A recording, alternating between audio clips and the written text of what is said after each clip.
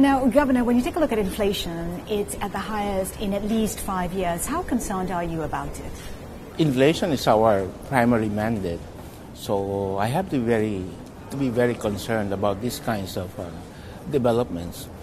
You know, the April figure that just came out, it is within our forecast for the month, but it is at the high end of our forecast range. For this year, we're really seeing a step up in inflation. It probably hasn't peaked yet. I had earlier mentioned that it may peak around middle of the year before we see a tapering of it or a deceleration of inflation back to our target range by next year. You've talked about how it has spread to the wider economy. What observations have you made? In what way has it spread to the wider economy? For example, the number of commodities that are growing faster than the average is one indicator that we are looking at.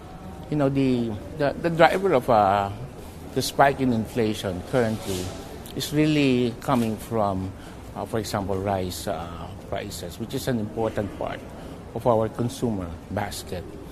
And clearly, that has origins in supply-side shocks. The second round is really a matter of perception, how people process these developments and whether it factors in and then drives, for example, their expectations for wage hikes and transfer fare hikes, etc. And speaking about rate hikes, some people in the market are saying that you're sounding more hawkish, that you could possibly be signaling a move come May 10th. Are you a step closer? The BSP is data-driven, and the data tells us that we are at a higher plane of inflation than it was before. So necessarily, we have to reformulate how we look at this the policy on the basis of the fresh information. Could there be successive hikes the rest of the year? Is there an anticipation of that?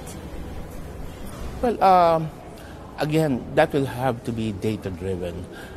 We will need to assess. So, okay, assuming a scenario where the decision is to hike policy rates at the next review, you know, the data will continue to come in.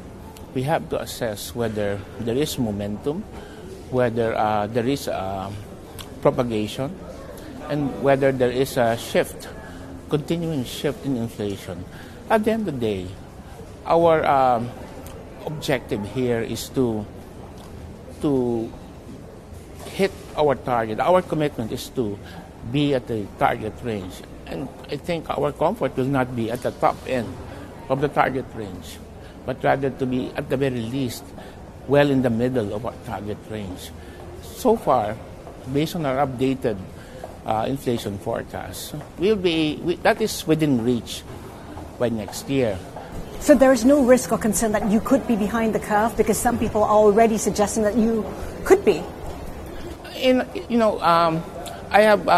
on record as saying that the sum of our actions was appropriate at the time.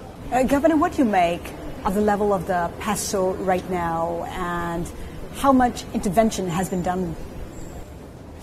Well, the BSP is actually very light touch in terms of the exchange rate. Again, we have clarified that the peso is market determined, and we basically react to manage excess volatility in the short run.